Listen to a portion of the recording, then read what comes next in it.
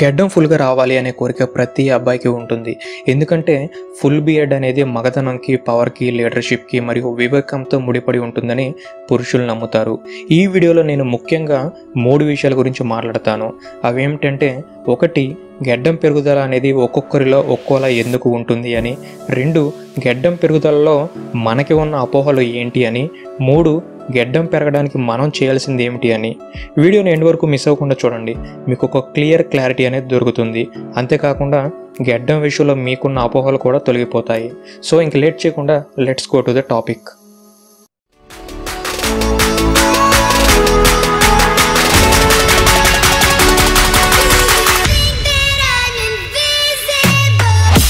So first one, గెడ్డం పెరుగుదల అనేది ఒక్కొక్కరిలో ఒక్కోలా ఎందుకు ఉంటుంది? దీనికి 2 కారణాలు ఉన్నాయి. 1. మగవాళ్ళ శరీరంలో గెడ్డం పెరిగేందుకు సహాయపడే మెయిన్ హార్మోన్ టెస్టోస్టెరాన్. కొంతమంది పురుషులకు ఈ టెస్టోస్టెరాన్ హార్మోన్ లెవెల్స్ అనేవి ఎక్కువగా కలిగి ఉంటారు. అందువల్ల వారికి పూర్తి గెడ్డం వస్తుంది. మరికొంతమందిలో ఈ టెస్టోస్టెరాన్ లెవెల్స్ అనేవి తక్కువగా ఉంటాయి. అందువల్లనే ప్యాచ్ బియర్డ్ అంటే పలచన గెడ్డం వస్తుంది. సో గెడ్డం పెరగాలి అనుకునేవారు ఈ టెస్టోస్టెరాన్ హార్మోన్ని బూస్ట్ చేయాలి. అది ఎలా అనేది కూడా మీకు వీడియో లాస్ట్లో నేను చెబుతాను. అండ్ ఇంకా సెకండ్ రీజన్ వచ్చి, మనిషి చర్మంపై వెంట్రుకలు అనేవి నెలకి 6 అంగుళం వరకు పెరుగుతాయి. కాబట్టి మీ చర్మం మీద మీ గెడ్డం పెరుగుదల అనేది కొంతవరకు ఆధారపడి ఉంటుంది. మీ ముఖ చర్మం అనేది క్లీన్గా ఉంటే గెడ్డం పెరుగుదల అనేది కూడా వేగవంతం అవుతుంది. సెకండ్ వన్, గెడ్డం పెరుగుదలలో మనకి ఉన్న అపోహలు ఏంటి? సో మనకందరికీ కూడా మెయిన్గా 2 అపోహలు ఉన్నాయి. ఫస్ట్ వన్, వయసు విషయానికి వస్తే గెడ్డం విషయంలో మెయిన్గా టీనేజర్స్కి ఎక్కువ డిసప్పాయింట్ అవుతూ ఉంటారు. కొంతమంది ప్యాచ్ బియర్డ్ అంటే పలచని గెడ్డం వస్తే వారికి ఇంకా ఫుల్ బియర్డ్ రాదేమో అనే టెన్షన్లో ఉంటారు. అసలైన నిజం ఏమిటంటే మీ గెడ్డం అనేది మీ వయసు పెరిగే కొద్దీ ముదురుగా, ఒత్తుగా మారుతుంది. పలచని గెడ్డం ఉన్నవారికి కూడా కాలక్రమేణా ఒత్తుగా అంతా కవర్ అవడం జరుగుతుంది. ఈ గెడ్డం అనేది కొంతమందిలో త్వరగా ఒత్తుగా పెరగడం అనేది తక్కువ వయసులోనే జరుగుతుంది. మరికొంతమందిలో ఈ గెడ్డం అనేది 20 దాటాక, మరికొంతమందిలో 25 దాటాక, అతి కొద్ది మందిలో 30 దగ్గర అవుతుండగా, ఇలా ఒక్కొక్కరిలో ఒక్కొక్క వయసులో పూర్తి సామర్థ్యంతో ఈ గెడ్డం అనేది అభివృద్ధి చెందుతుంది. 30 తర్వాత కూడా పూర్తి గెడ్డం రాకపోతే అప్పుడు మీరు బాధపడాలి, మీ జీన్స్లో పూర్తి గెడ్డం అనేది లేదు అని. సో అప్పటి వరకు కూడా మీరు నిరుత్సాహపడకండి. మీరు కావాలంటే కొంతమంది సెలబ్రిటీస్ వారి యంగ్ ఏజ్లో ఉన్నప్పుడు బియర్డ్ని, ప్రెజెంట్ బియర్డ్ని కంపేర్ చేసుకోండి. మీకే అర్థమవుతుంది ఒక్కొక్కరిలో ఒక్కో ఏజ్తో ఈ బియర్డ్ గ్రోత్ అనేది డిపెండ్ అయి ఉంది అని. మీకు కొన్ని ఎగ్జాంపుల్ పిక్స్ కూడా నేను ఇక్కడ చూపిస్తాను. సో మీకే క్లియర్గా అర్థమవుతుంది.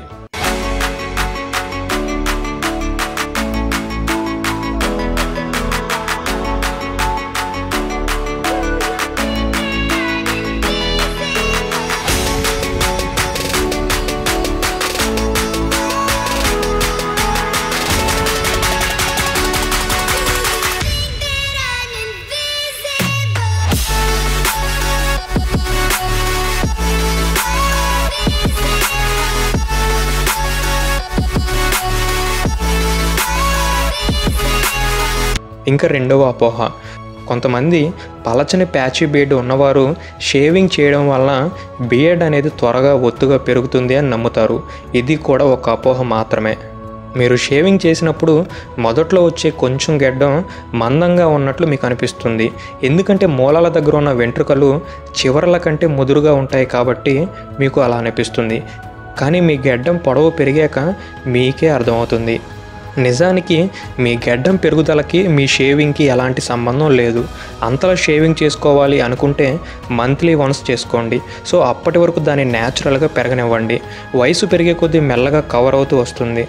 మీరు ఈ అపోహను నమ్మి పదే గెడ్డం చేస్తే మీ ముఖం గరుకుగా, రఫ్గా మారుతుందే తప్ప గెడ్డం పెరుగుదలలో ఎలాంటి మార్పు రాదు. ఇంకా ఫైనల్ వన్, గెడ్డం పెరగడానికి మనం చేయాల్సింది ఏమిటి? బియర్డ్ పెరుగుదలకు సహాయపడే 7 న్యాచురల్ యూస్ఫుల్ టిప్స్ని ఇప్పుడు నేను మీకు షేర్ చేస్తాను. First one, maintain healthy skin. ఆరోగ్యకరమైన చర్మం ఆరోగ్యకరమైన మందపాటి గెడ్డానికి పునాది. మీ ముఖ చర్మానికి తగినంత తేమ ఉన్నప్పుడే వెంట్రుకల పెరుగుదల వేగంగా ఉంటుంది. అందుకే ఈ తేమ కోసం మీరు మంచి మాయిశ్చరైజర్లని ఉపయోగించడం అవసరం. మీ ముఖాన్ని క్రమం తప్పకుండా శుభ్రపరచడం మరియు కడగడం అనేది రక్త ప్రసరణను ఉత్తేజపరుస్తుంది, చర్మాన్ని ఎక్స్ఫోలియేట్ చేస్తుంది, గెడ్డం పెరుగుదలకు అడ్డుపడే చనిపోయిన చర్మ కణాలను తొలగిస్తుంది, అంతేకాకుండా మీ చర్మ రంధ్రాలను తెరుస్తుంది. మంచి మాయిశ్చరైజర్ మీ చర్మాన్ని ఆరోగ్యంగా ఉంచుతుంది, ఫలితంగా మీ గెడ్డం పెరుగుదల వేగవంతం అవుతుంది. ఇలా కాలక్రమేణా మందపాటి గెడ్డానికి దారితీస్తుంది. Second one, do exercise daily.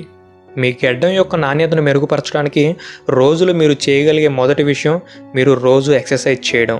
Me Gaddam పెరుగుదలకి ఎక్సర్సైజ్కి connection ఏమిటా అని అనుకోవద్దు.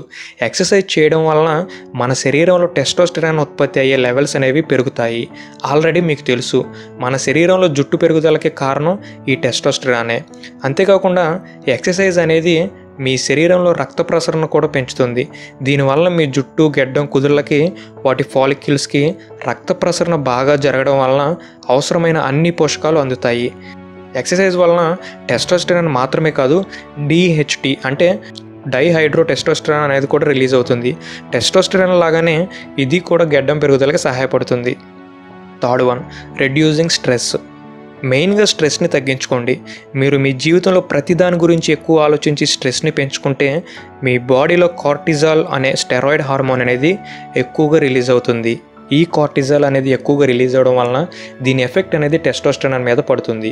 అంతేకాకుండా స్ట్రెస్ అనేది మీ రక్తనాళాలను నిర్బంధిస్తుంది, ఫలితంగా రక్తం ద్వారా లభించే పోషకాలు అనేవి జుట్టు, గెడ్డం కుదుళ్ళకి చేరడం అనేది తగ్గిపోతుంది. ఈ స్ట్రెస్ వలన మీరు సరిగ్గా నిద్రపోలేరు. తగినంత నిద్ర లేకపోవడం అనేది కూడా మీ గెడ్డం పెరుగుదలపై ప్రభావం చూపిస్తుంది. ఇలా స్ట్రెస్ వల్ల ఎన్నో రకాల నష్టాలు అనేవి మీ బాడీకి కలుగుతాయి.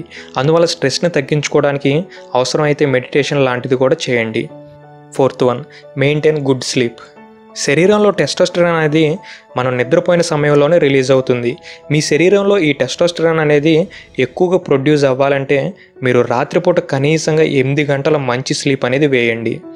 అమెరికన్ మెడికల్ అసోసియేషన్ జర్నల్ 2011లో చేసిన ఒక అధ్యయనం ప్రకారం తెలిసిన విషయం ఏమిటంటే, ఎవరైతే 5 గంటలు లేదా అంతకన్నా తక్కువ సమయం నిద్రపోతారో వారిలో టెస్టోస్టెరాన్ లెవెల్స్ అనేవి 15% వరకు పడిపోతాయి అని తెలిపారు. సో అందుకోసమే మంచి నిద్రను మెయింటైన్ చేయండి. ఈ మంచి నిద్ర అనేది మీ స్ట్రెస్ని కూడా తగ్గిస్తుంది, మిమ్మల్ని యాక్టివ్గా ఉండేలా చేస్తుంది, డ్యామేజ్ అయిన స్కిన్ సెల్స్లను కూడా రిపేర్ చేస్తుంది, ఫలితంగా బియర్డ్ గ్రోత్ అనేది ఫాస్ట్ అవుతుంది. Fifth one, eat good food. మీ గెడ్డం పెరుగుదలకు మెయిన్గా కావాల్సింది ప్రోటీన్స్. ఈ ప్రోటీన్స్ ఎక్కువగా ఉండే ఫుడ్ని అంటే చికెన్, మటన్, ఎగ్, ఫిష్ లాంటి ప్రోటీన్స్ ఎక్కువగా ఉండే ఫుడ్ని తింటూ ఉండండి. మీ బియర్డ్ పెరుగుదలకు కావలసిన అన్ని పోషకాలు ఈ ఆహారం తినడం ద్వారా మీ శరీరానికి అందుతాయి. అంతేకాకుండా నారింజ, ఎండు ద్రాక్ష, బంగాళదుంపలు, బచ్చల కూర వీటిలన్నిటిలో కూడా న్యూట్రియంట్స్ అనేవి ఎక్కువగా ఉంటాయి. ఇవి కూడా మీ డైట్లో చేర్చుకోండి. Sixth one, apply beard oil. గెడ్డం ఒత్తుగా పెరగాలి అనుకునేవారు మొదటి రోజు నుంచే మంచి బియర్డ్ ఆయిల్ని ఉపయోగించడం స్టార్ట్ చేయండి. ఈ బియర్డ్ ఆయిల్ వలన ఎలాంటి నష్టం లేదు.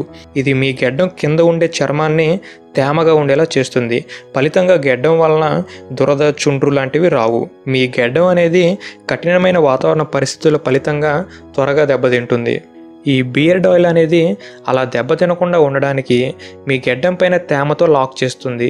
అంతేకాకుండా మీ గెడ్డంలో న్యాచురల్ ఆయిల్స్ని కోల్పోకుండా కాపాడుతుంది. అండ్ ఇంకో విషయం, సోప్ అనేది మీ గెడ్డంని మొద్దుబారేలా చేస్తుంది. మీరు కావాలంటే ఎప్పుడైనా మీ జుట్టుకి షాంపూకి బదులు సోప్ని యూజ్ చేయండి. బాత్ అయ్యాక మీ జుట్టు అంతా చిక్కుగా, మొద్దుగా అయిపోతుంది. సేమ్ బియర్డ్ విషయంలో కూడా ఇదే జరుగుతుంది. అందుకే బియర్డ్ ఆయిల్ అనేది ఉపయోగించండి. ఇది స్మూత్గా చేయడంలో బాగా హెల్ప్ అవుతుంది. అండ్ ఫైనల్గా ఇంకోటి, హెడ్ బాత్ చేసే టైంలో మీ హెయిర్తో పాటు మీ బియర్డ్కి కూడా కండిషనర్, షాంపూని అప్లై చేసి వాష్ చేయండి. And last one, drink water. రోజులో కనీసంగా 2.5 లీటర్ల వాటర్ని తాగండి. ఇలా వాటర్ తీసుకోవడం అనేది మీ చర్మం తేమను కలిగి ఉండేలా చేస్తుంది. అంతేకాకుండా మీ శరీరాన్ని లోపల నుండి శుభ్రపరుస్తుంది, మీ చర్మాన్ని డీహైడ్రేట్ అవ్వకుండా ఫ్రెష్గా ఉంచుతుంది. అండ్ ఫైనల్లీ, అన్నిటికంటే ముఖ్యంగా గెడ్డం పెరుగుదలలో మీకు పేషెన్సీ అనేది ఉండాలి. మీరు సరైన జాగ్రత్తలు తీసుకుంటూ వెయిట్ చేస్తే ప్యాచీ బియర్డ్ ఉన్న వారికి కూడా ఫుల్ బియర్డ్ అనేది వచ్చే అవకాశాలు ఉన్నాయి. సో ఇది ఫ్రెండ్స్, ఈ వీడియో మీకు హెల్ప్ అవుతుందని ఆశిస్తున్నాను. మీకు ఒక క్వశ్చన్, మీ ఫేవరెట్ బియర్డ్ స్టైల్ ఏ హీరోది, అది ఏ మూవీలోది అనేది నాకు కామెంట్ సెక్షన్లో తెలపండి. ఈ వీడియో కనుక మీకు నచ్చినట్లయితే జస్ట్ లైక్ చేయండి చాలు. ఎవ్రీ వీక్ నేను మెన్ ఫ్యాషన్కి సంబంధించిన టిప్స్ అనేవి ఇలానే పోస్ట్ చేస్తూ ఉంటాను. అవన్నీ కూడా మీరు కూడా పొందడానికి ఛానల్ని సబ్స్క్రైబ్ చేసుకొని పక్కనే ఉన్న బెల్ ఐకాన్ని యాక్టివేట్ చేసుకోగలరు. Thank you for watching. Bye.